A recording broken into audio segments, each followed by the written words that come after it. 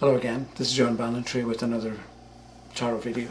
So, I think we all know that it's very easy to make things difficult for ourselves, right? You know, and this is particularly true, I think, with reading tarot cards. So I'm sure, like, somebody asks you a question, you pick a card and you look at it. What do I do? What does it mean? I have no idea what to do with this particular card, no idea what it could mean. But you have to say something, so maybe you sort of remember something that you read about the meaning or the apparent meaning of the card. But it's a bit like that meaning is in your mind and it's over here, so you're no longer looking at the card where the answer is, but you're sort of over here, and then the information from over here flies back to the card itself. So it's awkward and it's really not comfortable, and you probably find yourself wishing you could actually read the card and make sense of it and not get stuck. So I think it's possible to become comfortable, and let's talk about improvement and making ourselves better readers. 2 points I want to make first. One is that if you're interested, I'm putting together an online course that will take you from thinking about buying a deck or thinking about learning the tarot to actually doing a reading, right? It will be complete and comprehensive. The second thing is I'm putting together a members only site. So people who bought the tarot course, the home study course, or who buy it in the future, there's going to be a site where there's going to be audio, video and text showing you how to read better and how to make more sense of cards. But it's only for people to buy the course, and if you buy the course you get free membership to this particular site. The other thing is, back to this particular video, if you want to participate later, you should stop in a moment and get yourself a pen and paper or something to write on, because there's a sort of interactive bit towards the end, and it's better to have the paper now so you don't need to stop. So, assuming that that you're back and you've got your pen and paper, let's say a friend of yours says, I just broke up with whoever, the boyfriend, the girlfriend. So what are you going to do? You can be sympathetic and friendly and, you know, reassuring and say, well, you know, there's other people you meet and it's sad, but that's life and that kind of thing happens. So you can be friendly and sympathetic, and that's okay. But it really doesn't help the person that much to learn about how to get the most out of relationships, or how to find a new person, or how to conduct the next relationship better and not make the same mistakes that maybe they made before more than once. So you can help the person by asking them questions. So maybe they tell you, okay, I just broke up with somebody. And so you might say, okay, do you actually love whoever it is? And they may say, yes, I really do. And so you say, well, what is it about the other person that you admired or that you loved that much? And so you can sort of explore the relationship, so the person ends up, after a 5-minute conversation, with a much better understanding of what that relationship was, or what they were looking for, what was missing, what they need to do to replace what wasn't there, what they need to do to improve a basic starting point. Or they may say, well, I used to love him, but you know, in the last couple of months I got kind of bored. So that is useful and helpful for the questioner, because they know that, okay, there's been an upset, there's been a breakup, but at the same time, when they think about it, when they're clear in their mind, they're not that bothered, right? So there's something about asking questions to put the questioner in a stronger position to understand what has happened, what's going on now, and how they can set things up in the future so they can have what they actually want, which I think is important, that people get what they want instead of taking second best or thinking that, you know, I don't deserve happiness or whatever it happens to be. So, back to tarot cards, because I think so some people like to create spreads for particular questions, and I don't. I think it's a waste of time. But people like to do this, so they come up with a bunch of questions. So this card's going to show the past, and this card's going to show subconscious influences, and this card's going to show the other person's subconscious fears and all that kind of stuff. If this is your taste, fine. It's not my taste. So, the thing about creating a spread like that is that you may find that you turn the card for the subconscious fears and you, the reader, have no idea what to do with it. You don't know what it means, you don't know what it's trying to tell you. And that makes you, the reader, look bad because you came up with the question and you're the one who's actually interpreting the answer. Or it could be that you turn the card about the past experiences and the questioner really doesn't want to talk about the past. Or so there's lots of things can go wrong if you come up with a spread and choose cards and then turn them over. But let's say the question is, am I going to meet somebody in the next 6 months because I just broke up with this other person? So while you're shuffling, you the reader are shuffling, what you do is you think of questions that might be useful to ask, to put the questioner in a stronger position to deal with what's going on now and what's going to be coming up in the future. So you might be shuffling and it's about relationships, so you might think, okay, it might be useful to know, what about past relationships, right? Because if past relationships have been good, then the person's optimistic probably for the future.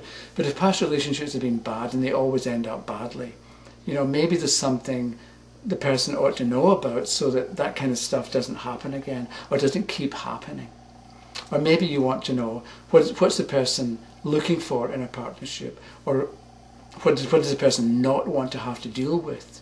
So if you have questions like this that make sense for the question, that might give useful information, if you get a bunch of questions in your head, it means that when you stop shuffling and turn the card, you're going to know what the card means, or you're going to make a connection between thoughts that are fresh in your mind and the picture on the card, and you're going to be able to say something that makes sense for the questioner. So you may shuffle and you turn it and you get the 3 of Cups upside down, and you immediately say, okay, what you don't want is somebody who's over emotional, or somebody who flies off the handle for no good reason, or somebody you say to them, give some kind of criticism and they burst into tears, or they get completely overwhelmed by it for no good reason, because all you were saying was, maybe you want to try this, do this differently. There's no need to dissolve into tears. So the thing is, instead of turning the 3 of Cups and thinking, okay, what does this card mean, and thinking, okay, over here it says blah blah blah, you're looking at the card, it's sort of in the moment and it's fresh. So it can be that you come up with it, that you put together a question you hadn't thought of during the shuffling. You just you're going to know what to say and how to get the conversation going. And just because you want to know, and because you've been thinking about it. So let's say the person agrees that yes, they seem to be attracted by over-emotional people. Maybe the natural question to ask is, how should I deal with these people? Because I'm probably going to meet somebody like that again. So you pick a card, but you're looking at it to answer the question, how should the person deal with these individuals? And then depending on the card itself, you're going to get the beginnings of an answer. So that is how to shuffle and deal cards and put together answers, because what you, the reader, are doing is thinking on behalf of the questioner and coming up with useful questions, or questions whose answer will be useful to help the person deal better with the situation that they're inquiring about. So let's take another question. The question is, am I going to get a promotion? And I'm going to give you 30 seconds and you're going to write down, and imagine you were shuffling. So you're shuffling and thinking, am I going to get promotion? What might be useful questions to ask? So I'm going to count to 30 seconds. And so starting now, the question is, am I going to get promotion? Write down as many potentially useful questions as you can over the next 30 seconds. So beginning now. 1.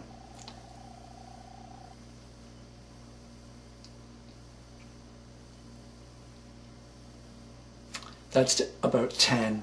I'm counting my fingers here.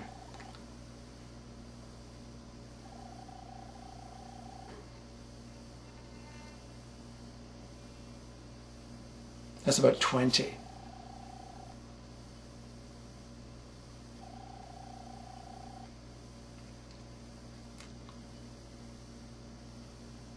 Okay, that's 30. Pencils down, as they say.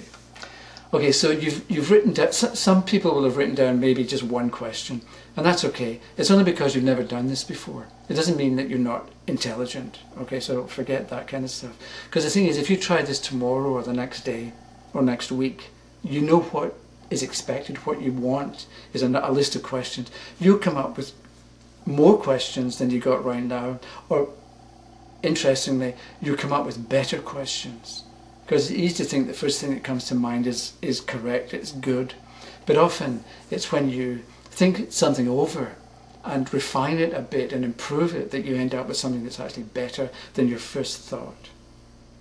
So, what I'm going to suggest now is that you, if you can, get your deck of cards and imagine that somebody's opposite you and they want to know, am I going to get promotion? And you've been shuffling and you've come up with 1 or 2 or 3 or 4 questions that might provide useful information.